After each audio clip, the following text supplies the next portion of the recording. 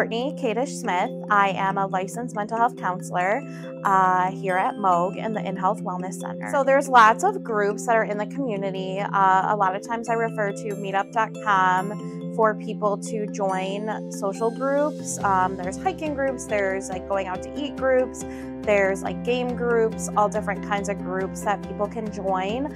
And it just helps like build other social supports and social network.